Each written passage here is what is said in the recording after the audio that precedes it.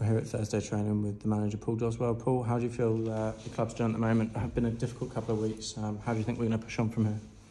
Yeah, I think if you look at where we were before, the last 4 games, I thought we were in a good position.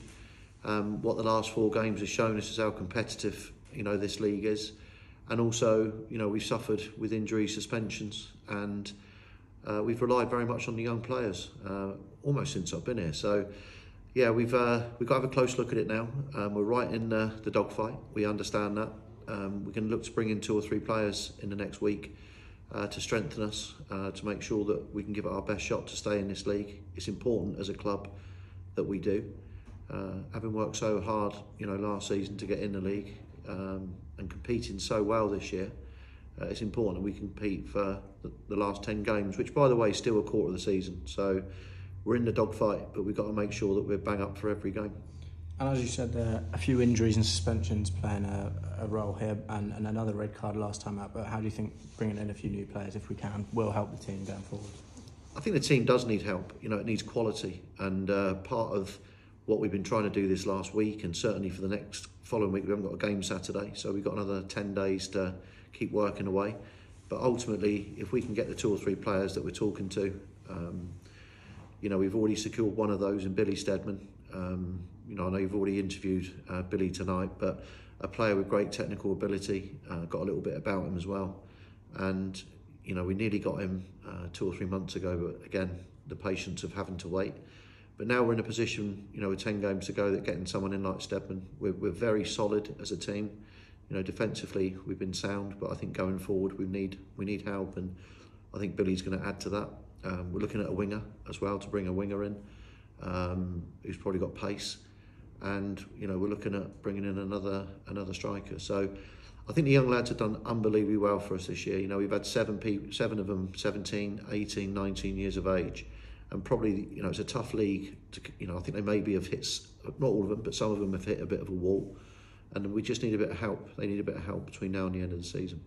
And with that 10-day period between the next game and now coming up, you've just mentioned, how do you think that's going to be important in getting our momentum back and our morale back at the club? Yeah, I think one of the biggest things that we haven't been able to do, mainly because of the weather, is train. And therefore the principles of what Ross White and Andy Darton, want to get into the players, we've not been able to achieve. Literally every time we seem to come, it's underwater. So I don't think it's helped playing once every 2 weeks. We haven't been able to get any momentum during that time.